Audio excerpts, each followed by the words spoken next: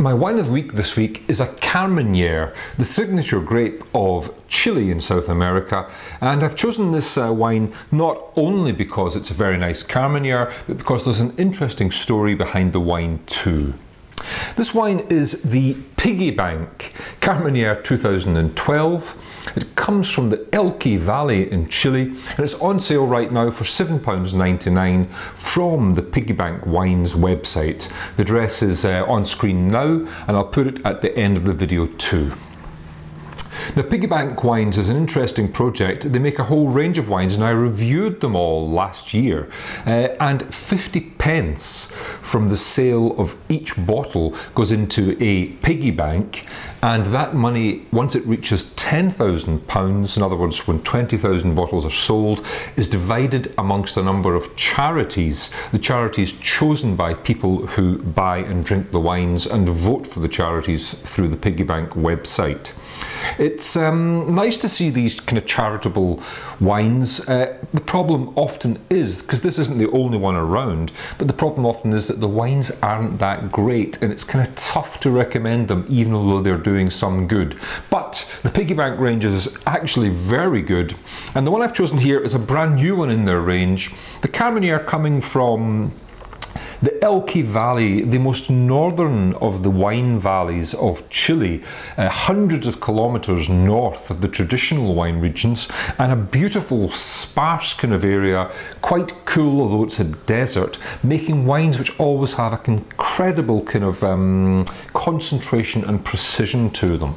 Now, Carmenere is not something you see from up there very often. There's lots of Syrah, there's lots of Sauvignon Blanc, but this one I really like.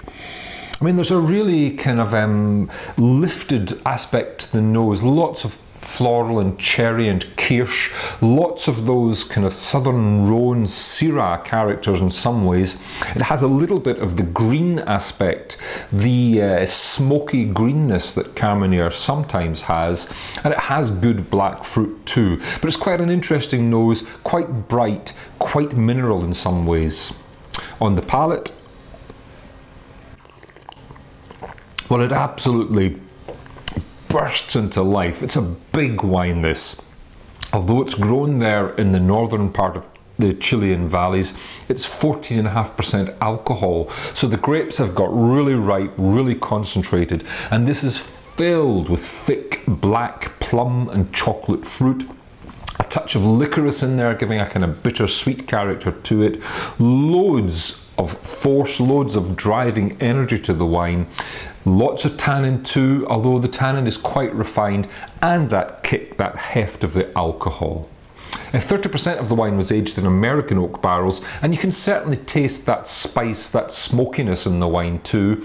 So it's not perhaps the most sophisticated and genteel of wines. It's a bit of a bruiser, if I'm going to be absolutely honest, but it is filled with fruit, filled with enjoyment, and filled with a kind of honesty and integrity. As well as that, the $7.99 price means 50p will go to charity. So my wine of the week is the Piggy Bank Carmenere from the Elqui Valley in Chile. It's priced at £7.99. 50 pence of that price will go to a charity which you can help choose, and it's available from the Piggy Bank Wines website. This is my wine of the week.